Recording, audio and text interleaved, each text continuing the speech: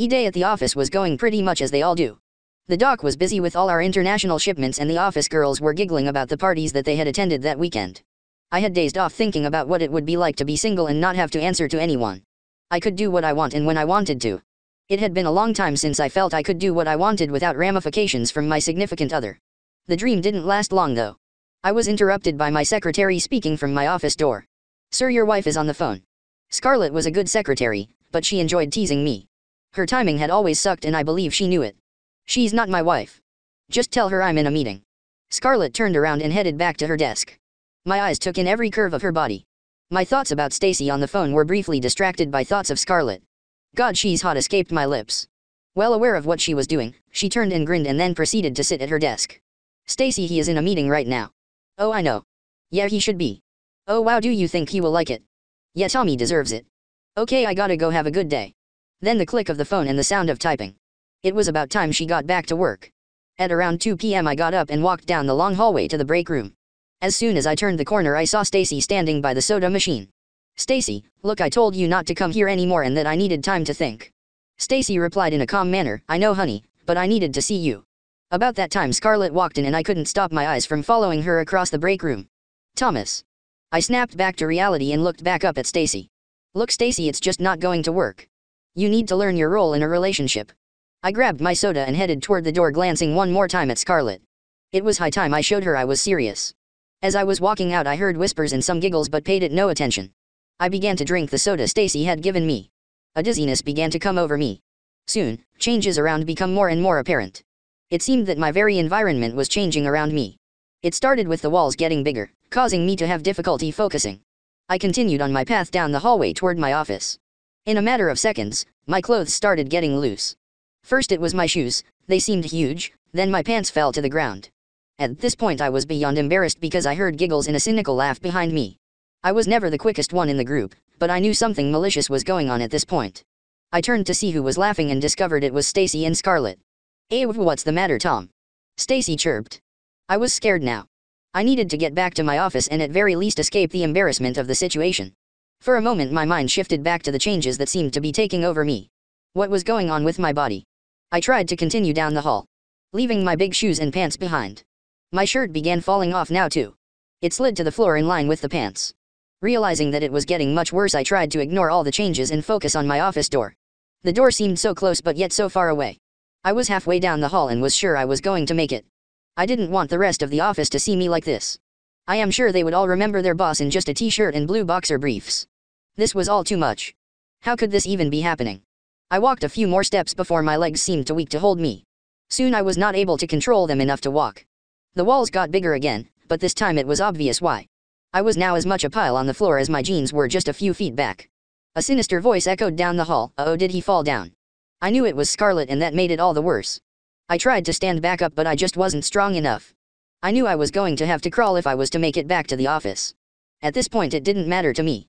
I just had to make it to the office so I could shut and lock the door. Gazing back, I saw Stacy and Scarlett looking at me from the break room laughing. I tried to crawl as fast as I could. It turned out to be in vain, as I got about another 3 feet down the hall when my knees caught on the undershirt and I fell chin first into the carpet. It must have been quite a sight. My butt was in the air and my t-shirt under my knees with my chin on the floor. Sure, my chin hurt, but my pride hurt much worse. Looking back I see Stacy and Scarlett walking towards me. Stacy has a stick of some sort in her hand. Well, little man, where are you going?" Stacy said in the most childish manner I had ever heard. Scarlett giggled and replied, "I think he is headed to his bathroom in his office," as she pointed to my now wet boxer briefs. Shocked as I followed her finger to my briefs that were now a dark blue. How did that happen? I didn't have time to worry about that though. I needed to get away. I turned my head forward again when I felt a weird sensation. My briefs were getting thicker. I looked back at them and they went from the dark to a white. The material was starting to grow in the back and between the legs. I watched in horror as I realized that a disposable diaper was replacing the manly underwear that was there before. Stacy, seeing the look on my face, laughed and said, "There's Scarlett now, he has his bathroom with him everywhere he goes." They both laughed and continued walking towards me. This was it, I thought. It's now or never, I have to do this. I pulled up my shirt and crawled as fast as I could down the hall. Every movement made the diaper crinkle. I felt so childish. "Don't run from mommy and your sitter, Tommy. He's going to get away from you, Stacy," chirped Scarlett. Suddenly I felt a huge weight in the back of my diaper and the diaper bulged. My legs couldn't hold it. It felt like a bowling ball back there. It pinned the diaper to the carpet. I tried and tried to crawl, but it was just too heavy. Looking up towards my office, now only 3 feet away, still it seemed like a mile. I sighed. Unable to move now, sitting in a diaper and a shirt, I felt trapped. I looked back at Stacy and Scarlett. Stacy was standing over me. Tommy's diaper is too heavy for him, sir. I pleaded, please Stacy, what are you doing to me?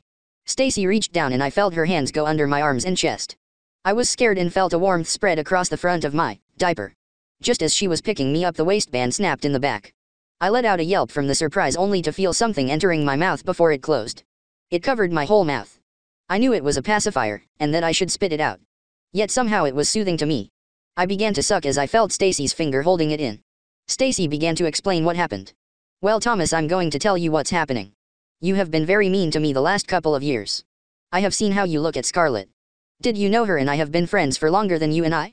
Remember when you sent us to that convention in San Francisco? We met a wizard there. I know you don't believe in that, but look at yourself. I felt her rocking me and patting my diaper. He gave me this wand and told me it would control you however I wanted. You know I've wanted a baby for a while. Now I have one. She paused to let it sink in before continuing. I wanted you to be able to think like you used to, and from time to time I'll even let you talk.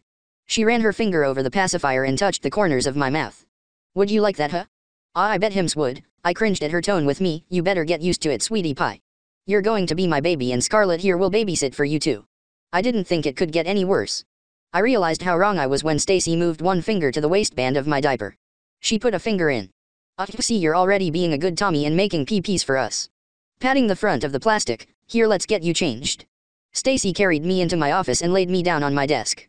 Scarlett laughed. Look at that big boy desk. It does make a nice changing table, doesn't it? Scarlett opened the closet in the office to reveal cases of disposable diapers and all kinds of onsies and other baby clothes. Those were definitely not there this morning. We need a diaper, some wipes, oh yeah, and some baby powder. She began inventorying the items as if I was a real baby. Oh look, the movers are here. They come quick these days. I turned my head and saw 3 guys with dollies coming in and moving out all my office furniture. Just as they entered, I felt a tug in a plastic tier. No way, she wasn't doing what I think she was. She wouldn't. She was. I was getting my first diaper change. Stacy untapped the other side and started to pull the diaper away from my skin. It was cold and suddenly I peed again. Stacy just shielded herself with the diaper, but all the pee went on my stomach and rolled down on my desk. Ladies, you're going to have to clean that up before we move it. I'm not getting baby pee on me, said one of the movers. Stacy and Scarlett both laughed loudly as I began to realize the fate that I was to endure. Scarlett then handed Stacy the wipes and the powder. Stacy held my ankles and lifted me off the wet diaper and used the wipes all over. Scarlett put the new thick disposable under my bottom and Stacy lowered my legs. Ew, look at his little pee-pee. Isn't he cute, chimed Stacy as she powdered me all up. I blushed, fitting back tears. Honey, it's okay, you will be just fine. Yes you will, she said as she taped up the new diaper. I'm gonna tie you, Tommy. Chirped Scarlett as she started tickling my feet. I couldn't help it, I was ticklish and started to giggle. It was weird hearing my new laugh. Soon my pacifier fell out of my mouth and I was outright laughing. Stacy looked down at me and said, see Tommy, this isn't so bad, is it? Then she picked me up. Scarlett, can you grab his diaper bag and oh don't forget his teddy, he will be wanting that soon enough. Stacy turned back to me, now Tommy, it's warm outside so I'm going to leave you in just your diaper.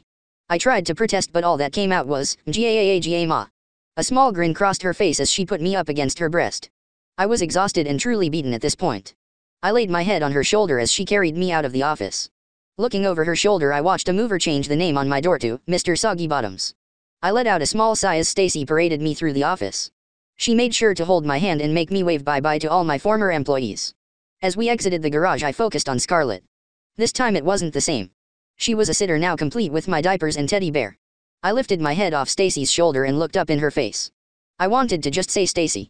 Instead my lips parted and Mama echoed in her ear. 1 year later. Here I sit in a playpen in my once private office. I love my blocks and my pacey. Mommy always works hard but makes sure she checks me for wetsies as she calls them.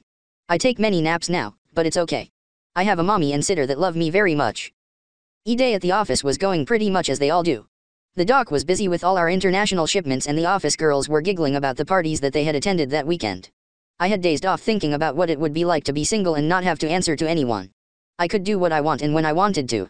It had been a long time since I felt I could do what I wanted without ramifications from my significant other. The dream didn't last long though. I was interrupted by my secretary speaking from my office door. Sir, your wife is on the phone. Scarlett was a good secretary, but she enjoyed teasing me. Her timing had always sucked and I believe she knew it. She's not my wife. Just tell her I'm in a meeting. Scarlett turned around and headed back to her desk. My eyes took in every curve of her body. My thoughts about Stacy on the phone were briefly distracted by thoughts of Scarlett.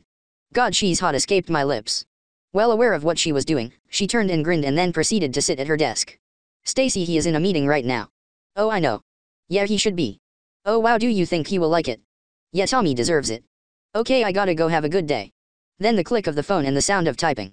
It was about time she got back to work. At around 2 p.m. I got up and walked down the long hallway to the break room. As soon as I turned the corner I saw Stacy standing by the soda machine. Stacy, look, I told you not to come here anymore and that I needed time to think. Stacy replied in a calm manner, I know honey, but I needed to see you. About that time Scarlett walked in and I couldn't stop my eyes from following her across the break room. Thomas. I snapped back to reality and looked back up at Stacy.